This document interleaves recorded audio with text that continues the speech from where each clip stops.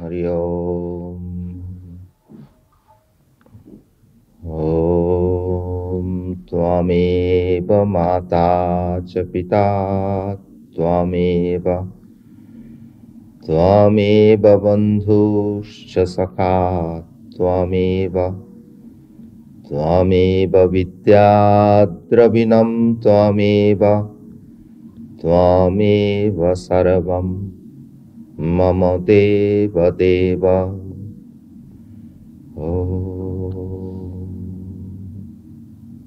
Thou art our loving Mother. Thou art our compassionate Father. Thou art our true friend and constant companion. Thou art our only wealth, and thou art our only wisdom. Thou art all in all. Om Shanti Shanti Shanti. Peace, peace, peace. We are continuing the teachings on the Sermon on the Mount. Blessed are the peacemakers, for they shall be called the children of God. There is a parallel passage in one of the Hindu scriptures, which I shall quote to you, in the Bhagavatam. He in whose heart God has become manifested brings peace and cheer and delight everywhere he goes. You see, one who has become a child of God, God dwells in his heart. And wherever he goes, he spreads that joy that is in God. He doesn't have to preach. He doesn't have to talk. His very presence unfolds that joy in everybody. You see, each one of us is a child of God. There is that divinity within us. There is that peace, that joy, that love, all within our hearts. And only they remain covered, hidden, covered by dirt and dust. But the presence and the association of those in whom that covering has lifted brings out that joy, that peace, that love, that divinity that is within each one of us. Now, this, what I am telling you, is not merely a theory. I have seen it demonstrated. So I'll mention some of the incidents from the life of my master. There was one characteristic that everybody felt, that wherever he would be going and living, within a circle, there would be a time of festivity. See, just as on festive occasions, your heart becomes lifted up, elevated, and you feel a joy, a delight. Not something passive, but something very tangible. Same way, we all felt within that circle. Now, how he was a peacemaker, I'll give you some instances. We have a large monastery in Benares. And there is a home of service there. So young boys are recruited who want to devote their lives to the service of God and man.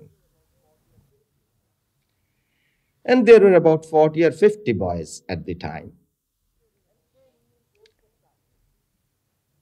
And then in course of time, they formed groups. politics, as it were, entered into the monastery. And there was the desire for leadership. Then criticism, finding fault with people, with others. And so the whole atmosphere was completely spoiled.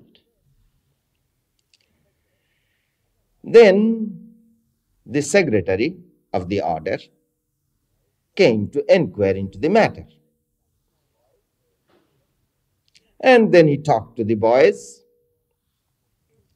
and found out the truth of the matter, who were the ones that were creating all the trouble.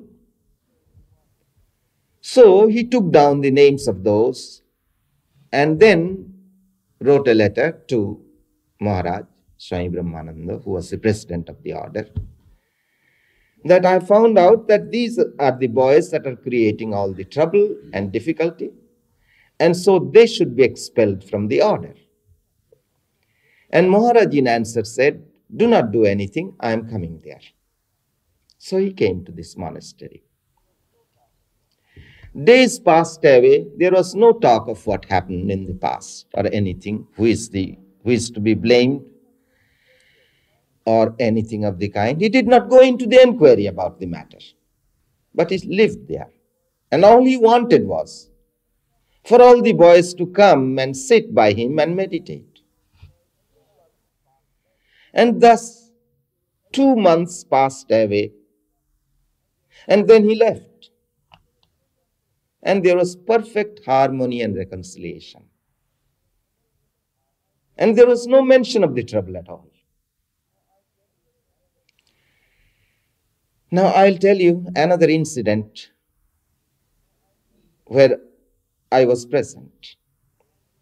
We first joined the monastery in the headquarters. And one day I was seated by Maharaj, and Swami Prabhavananda, who was another disciple of Ramakrishna, a great illumined soul, he came to Maharaj and said, Maharaj, I saw 2 boys fighting, and they had fist fight even. And this must not happen in a monastery. You remember how we brothers lived. We never said a harsh word amongst one another. Now these boys are not fit to live monastic life. We must expel them. Then Maharaj said, brother, they have come to you. Transform their lives. And then Swami Brahmananda, he was, such an illumined soul. He said, Maharaj, you are right. I'll bring all the boys to you. You give them your touch. So he went and gathered all the Swamis and Brahmacharis and novitiates and brought them to Maharaj. And he stood in rows. And Maharaj, in a high spiritual mood at the time, he was half conscious only. He was seated, but he was conscious. And then each one came and prostrated, and he had his hand lifted just that way over the head. I cannot say what others felt, but I felt this way. A physical illustration I shall give. When it is very hot, and you have walked in a hot sun, and your whole body burns, then you get a cool shower, as there is that physical feeling. Same way, there was a feeling that such peace, such joy, such an upliftment he gave. And he gave that to each one. And there was no more any talk about quarrel or fight. So these are the real peacemakers, because they are the children of God. Now, as I pointed out, that there is that real peace in your own heart. We are all seeking for peace. But peace, not something that is, one may say, of the grave. Not that. But there is a positive delight that must come, positive joy that must come. And you see, by obtaining things, you do not get that. We may think that if I find this person, or if I find this wealth, or if I find this object, which I lack, I shall be very happy and peaceful. But you see, if our happiness depends upon coming in contact with anything, it comes and it goes. You see, it is something that you have to feel that inside, and which feeling must continue all the time. And that's what we are all seeking. But we are seeking outside of ourselves by coming in contact with objects and things and persons. For instance, a person feels lonely. He may have every friend and relative, they all love him and everything, but still there will be that feeling of lonesomeness. It is natural, because until we have that real union with our real friend, that loneliness cannot go. And that real friend is seated within your own heart. Call that God or Brahman or Atman, does not matter. And if you can reach him, then the sweetness that comes in your life is something that is abiding. And it is not something that is selfish again, that you have got it for yourself. Everything is contagious. As disease is contagious, so health is contagious. And thoughts are contagious. Life is contagious. And so, wherever you go, you don't have to preach. You don't have to talk. But you lift up the consciousness of people wherever you go. And you give that joy, that delight to everybody. So we have to become children of God. Not that we are not children of God, but we have forgotten that we are children of God. And we have to realize that. Blessed are they which are persecuted for righteousness' sake, for theirs is the kingdom of heaven. Blessed are ye when men shall revile you and persecute you, and shall say all manner of evil against you falsely for my sake. Rejoice and be exceeding glad, for great is your reward in heaven. For so persecuted they the prophets which were before you. Now, before we can understand these passages, I must try to point out to you the difference of attitude of the spiritual aspirants and of the people of the world. As a general rule, you find people of the world, they try to show their best side. They're secretive about their own faults, their own weaknesses. And they keep them hidden. But when they are in society with people and dealing with people, they show their best side, their good front.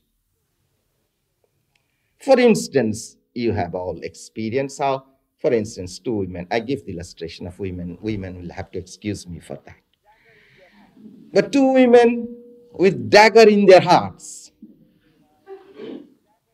talking to each other, smiling as if nothing has happened. You see, that's the general run of people. And then again, you see, gossiping is what I call chutney. Life becomes, seems very worth living if we can talk against people, find faults with others. In a society, you meet two women or four women. Oh, men also do that.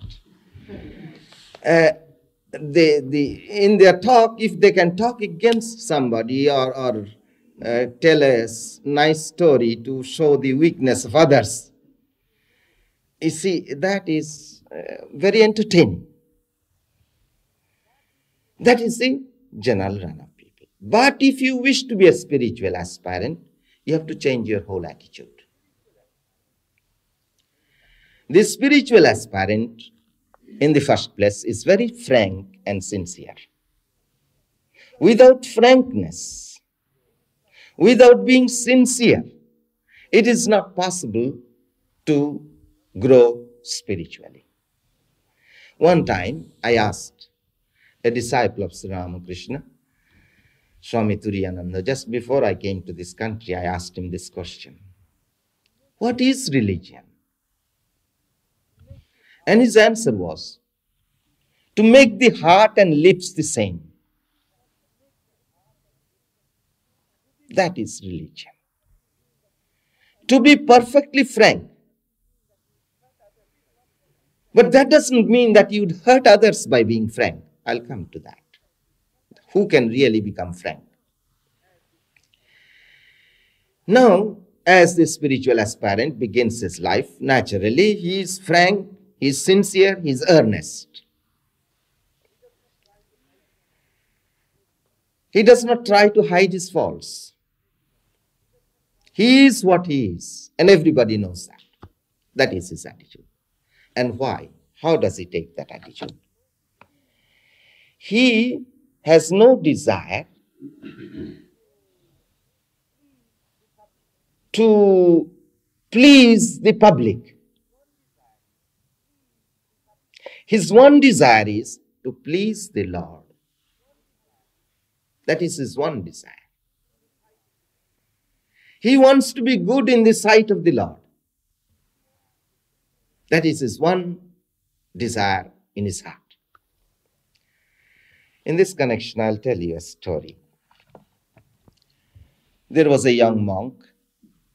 You know, sometimes the monks wander about with no possession, and they are taken care of by the people. And this young monk was wandering about, and he got tired. And so there was a tree, nice shade, and he wanted to rest. And then he was stretching himself, and of course he had no pillows or bedding or anything of the kind. He had just one blanket with him. He spread the blanket, and then he found some bricks nearby, and he made pillows out of those bricks, and he was stretching himself, lying down. Now there were some women, all the time women come, some women going to fetch water from the river. And they saw this young monk lying, and so they began to talk. Look at that young monk. He has renounced everything, but he couldn't give up the idea of pillow. So he had to make some bricks his pillow. So this young monk thought within himself, now these women are right. I should not have pillows also. I must renounce them. So he threw away the bricks. Then the same women were coming back, and they watched. No pillow. And so they said, look at the wounded vanity of this young monk. He felt insulted. And so the young monk thought within himself, if I do this, they will criticize me. If I do that, they will criticize me. What is the good of trying to please people? My aim must be to please the Lord. You see, that must be the attitude of a spiritual aspirant. Now, if you have that attitude, then there will come an earnest desire to overcome your weaknesses. You see, if you keep your weaknesses hiding, that doesn't help. But if they are open, naturally, there will be every attempt in your life to overcome your weaknesses. So, if you want to please the Lord, if you make the attempt to please the Lord, you will find that your whole life becomes purified. Now the question arises, what should be the attitude When people revile you or persecute you, in spite of your goodness and righteousness, in fact, sometimes they will persecute you because of your righteousness. You see, this world is a very funny world. Cannot stand the good to see the good of others. So naturally, there will be that vilification. And as I said, people love to hear the worst of everybody. And so if somebody says something against another, he may be a holy man, he may be a Christ, but that will be accepted, is gossip. That gossip will be accepted as the gospel truth. And naturally, they will revile the man. Now, what should be our attitude? There again, you see, all the disciples of Ramakrishna, whenever they had any occasion, they would insist upon this truth. Do not react. Do not retaliate. If somebody speaks ill of you, if somebody hurts you, and then you want to hurt that person in return, then you become as wicked as the other fellow. You drag yourself to his lower level. So you will find in the teachings of Sri Ramakrishna and his disciples this insistence upon do not react, do not retaliate, but pray. Pray for such people. Of course, this is the teaching to monks. And we find, in the very beginning, I pointed out that Sermon on the Mount contains the teachings, the highest teachings given to monks.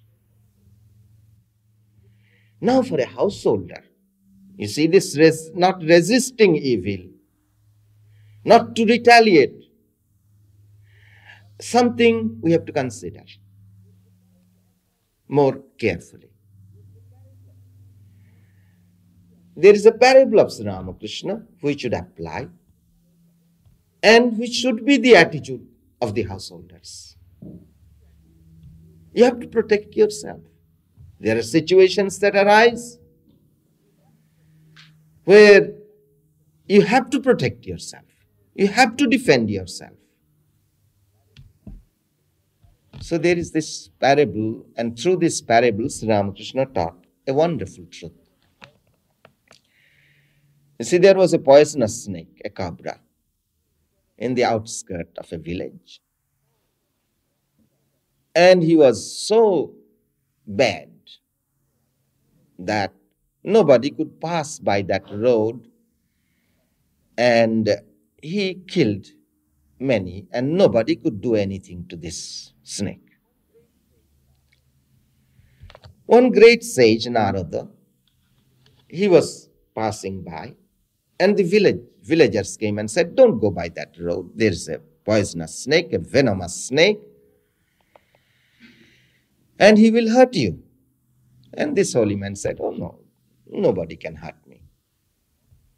So he was walking by, and this snake came, and this holy man knew some mystery or mystical formula.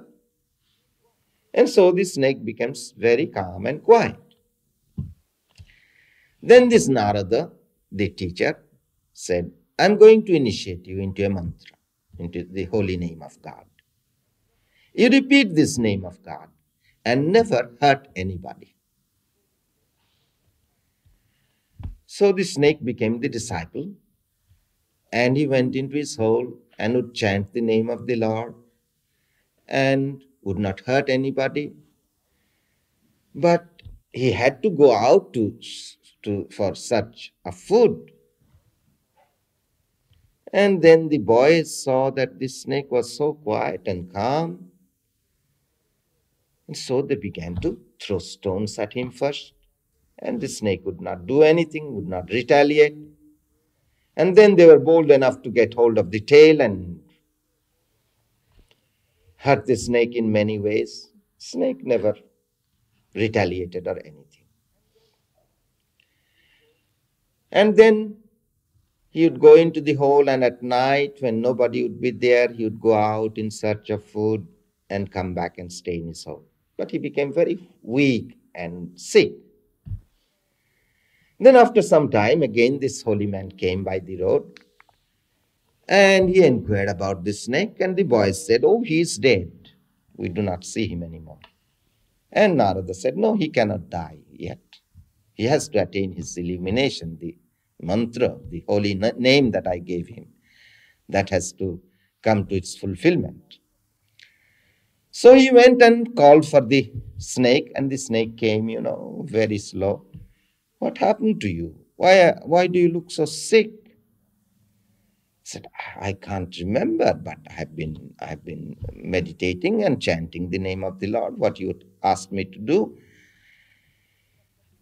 Then Narada said, "Oh, you must have been hurt by these wicked boys." I said, "Oh, yes, I remember. But you asked me not to hurt anybody in return." Then this Narada said, "You fool, I asked you not to hurt, but did I ask you not to hiss?"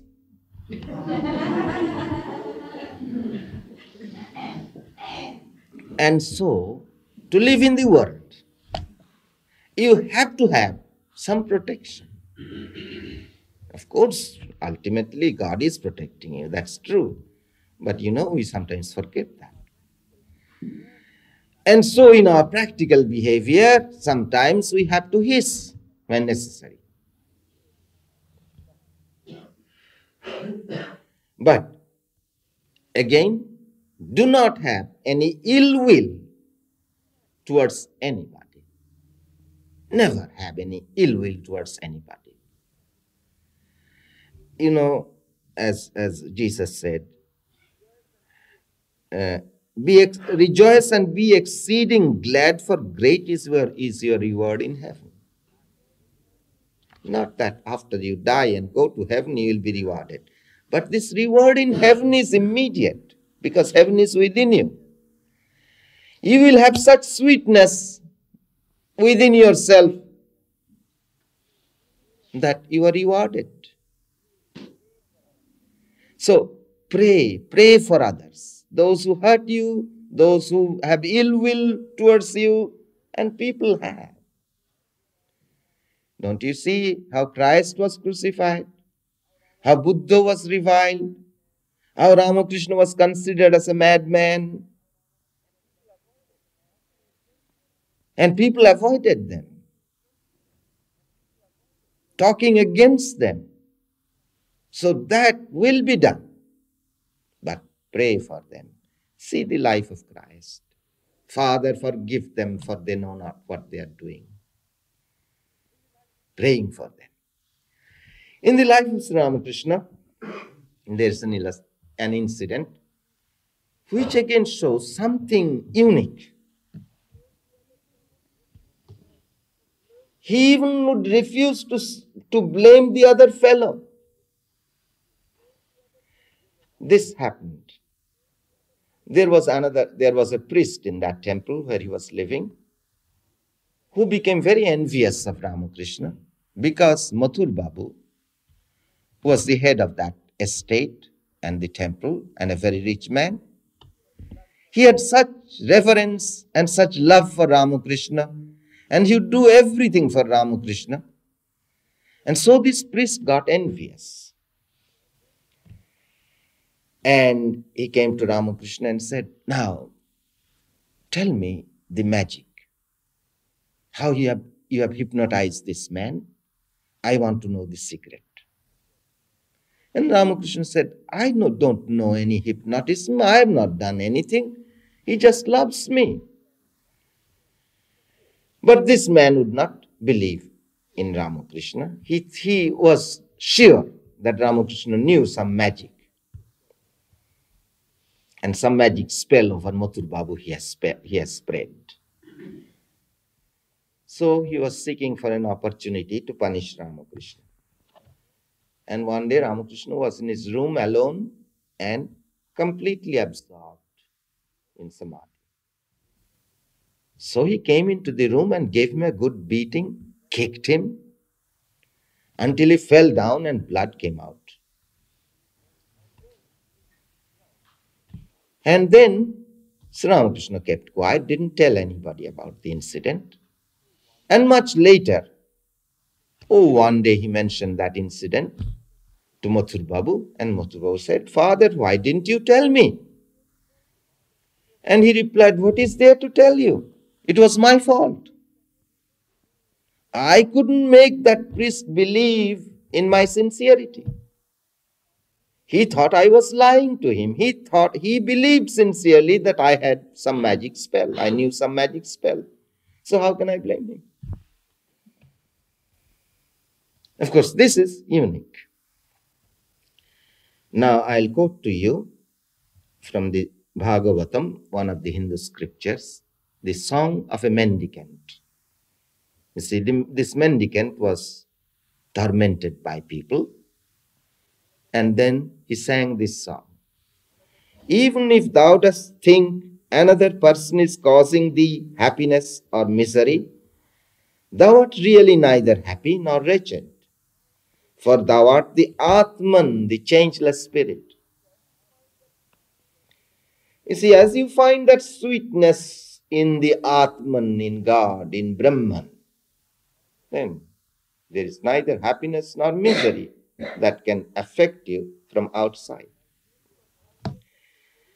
Thy sense of happiness and misery is due to a false identification of thyself with the body, which alone is subject to changes.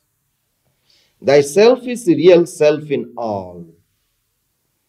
With whom shouldst thou be angry for causing pain, if accidentally thou dost bite thy tongue with thy teeth? Ye are the salt of the earth, but if the salt have lost its savour, wherewith shall it be salted? It is therefore good for nothing, but to be cast out and to be trodden under foot of men. Ye are the salt of the earth. You know, that's what a teacher does. Give to the disciple faith in himself, confidence in himself. You see, it is very easy to denounce somebody by showing his weaknesses and faults. A teacher can see through you like a glass case. Don't be afraid. But he doesn't mind your weaknesses at all. He knows human nature. But he sees the possibilities in you. How it is possible for you to overcome all your weaknesses and unfold the divinity that is within you. And that is the function of the teacher. So the first thing you find in all our stories or in all our scriptures, when the disciple approaches the teacher, coming as helpless, weak, helpless, the teacher brings out the strength in the disciple. No, you are strong. It is possible for you to find the highest. Ye are the salt of the earth. And the same truth you find in Christ as a teacher. He doesn't tell these people, you are sinners, you are wicked. He says, ye are the salt of the earth. But remember again where the savor of the salt comes, where from the savor of the salt comes. You see, he gives us self-confidence, faith in ourselves. But does that mean that we have to be vain and proud? Remember again the beatitude. Blessed are the meek. So these two teachings go together. And where is that strength? Where is that savor of God? How do we become the salt of the earth? In the confidence in the Atman, faith in the Atman, in God within. That is your true self. And the teacher brings out that truth in you. You know, I remember one time, that was also just before I was coming to this country. I went to see for the last time a disciple of Sri Ramakrishna, Swami Prabhavananda. And he began to talk nice things about me. I got bored. And I said, but Swami, what you are talking is not true. I know myself. I have none of these qualities. Then he said, I won't translate that to you exactly, but I will do it. In plain words, he said, shut up. But in good language, I'd say, he said, keep quiet. What do you know about yourself? I see what you're going to unfold. And that is the truth with every one of us. That is the truth. You are the salt of the earth. There is the potential power in you to unfold that divinity. And you are going to do it. That's what the teacher points out. Now again, as I pointed out, that really the savor comes from God.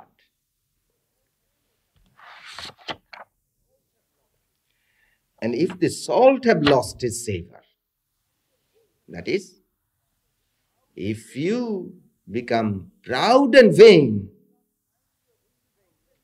and not find your strength in the strength of the Atman or God, then you lose your savor. You become egotistic. So egotistic or vanity, that is not self-confidence. It is the confidence of the divinity, of the Atman within yourself. Then again, the teacher gives this self-confidence in us in order that we can struggle to unfold that divinity or realize God. So with self-confidence, there has to come self-effort. That reminds me of a truth that my master told me. He said, you have the grace of Guru, you have the grace of God, you have the grace of his devotees, but unless you get the grace of your own mind, you may be ruined. So what is this grace of the mind? We have to make some effort. Now again, you see, we may understand, we may have the understanding, we have the grace of God, grace of Guru. We may have all that understanding, and we may also have some vague desire for God, but the desire to struggle does not come. In other words, the will to pray and meditate, the will to surrender ourselves to God does not come. So you see again Sri Ramakrishna teaching this prayer. Pray that that will may come to you. Pray that you may desire for God. You see, if you have some understanding of the purpose and goal of life, and if you do not struggle for that, they say you are a suicide. So you have to make some effort. And this is the truth that everyone, every spiritual aspirant who has struggled a little will tell you.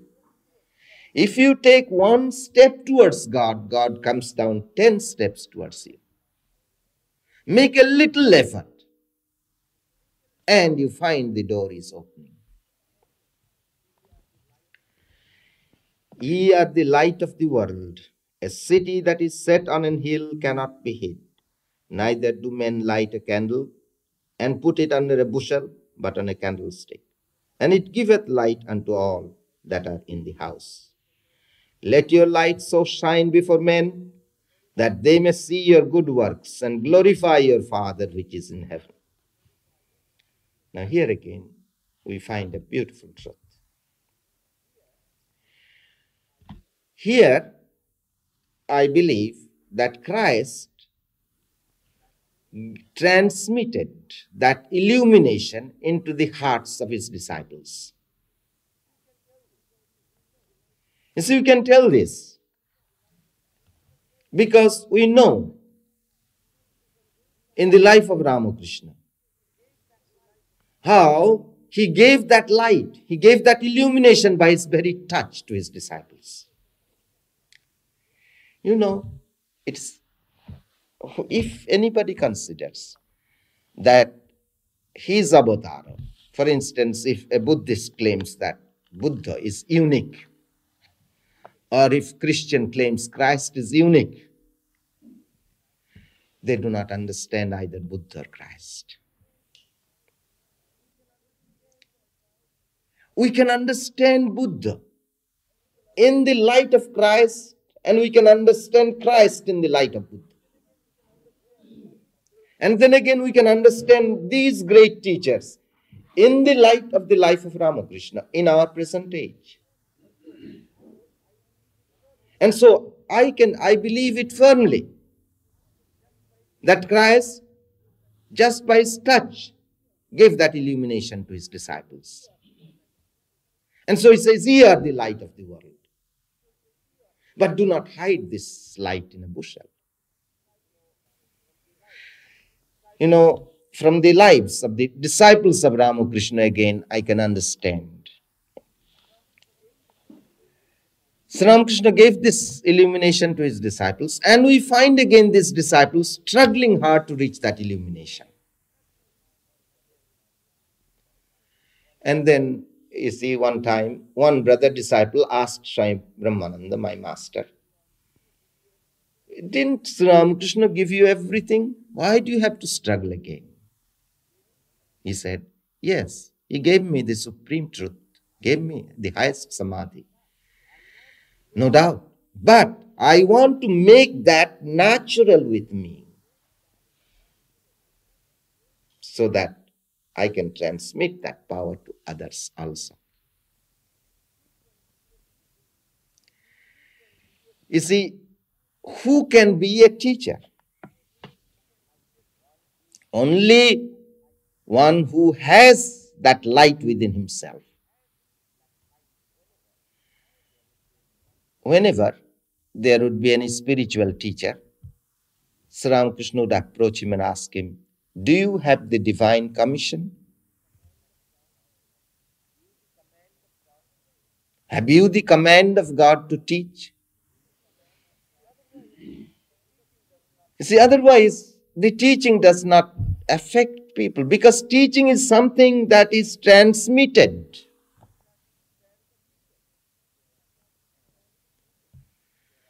And there are two kinds of knowledge, lower and higher.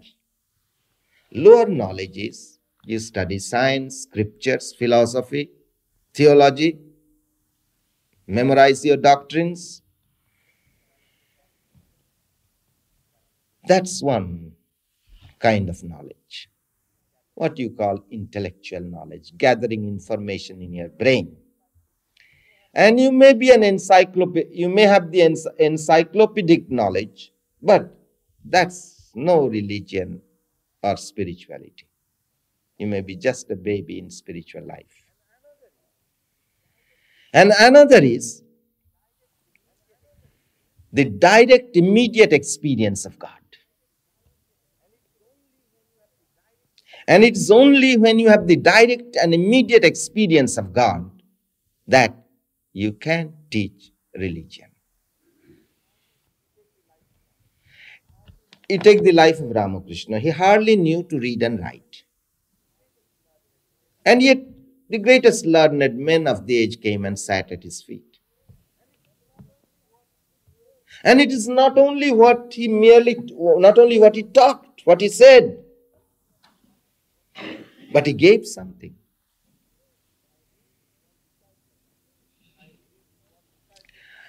I have seen one disciple of Ramakrishna. Sri Ramakrishna even knew how to read.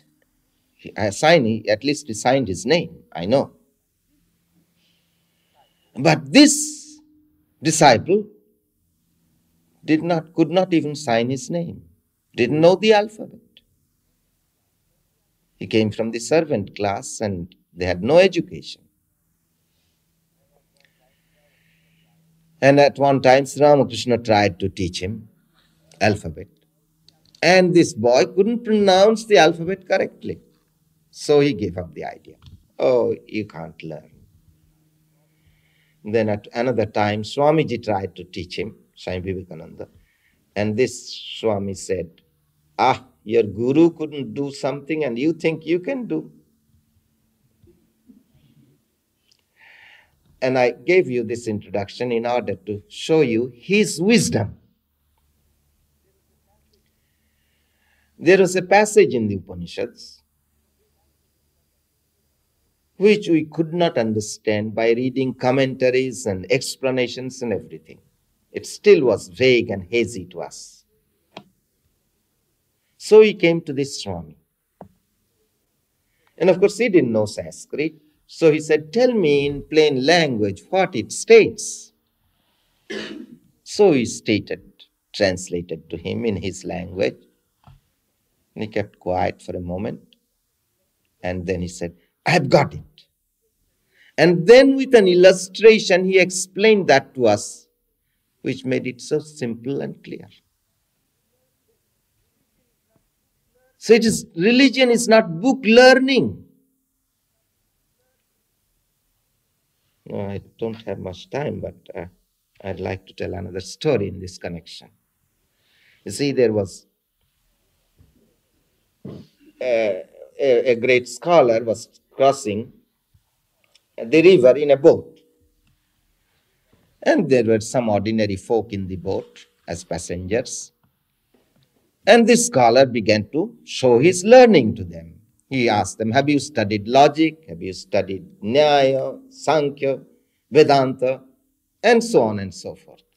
They said, no, sir, we have not studied anything. Then suddenly there arose a storm. And the boat was about to be capsized. And these people asked him, sir, do you know how to swim? No. So goodbye to you.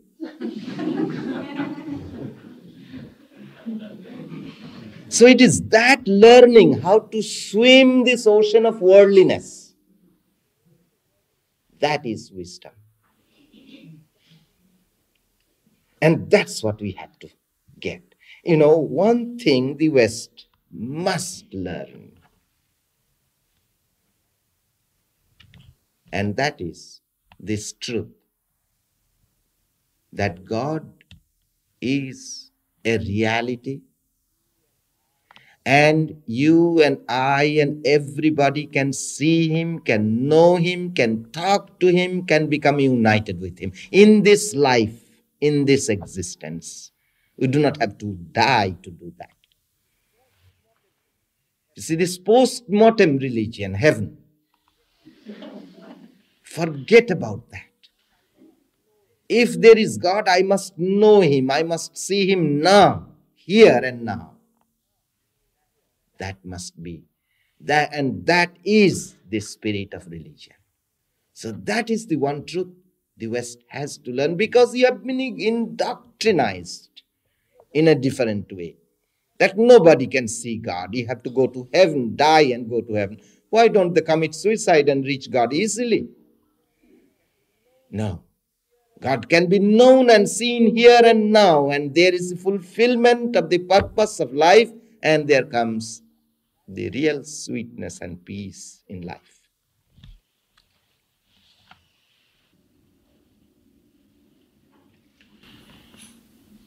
Om Hari Om. Om Asato Ma Satgamaya. Tamaso Ma Jyotirgamaya. Mrittorma Amritangamaya. Abir Maidhi. Rudrajatte Dakshinang Mukhang. Tatte Namang Pahi Nityam. Om.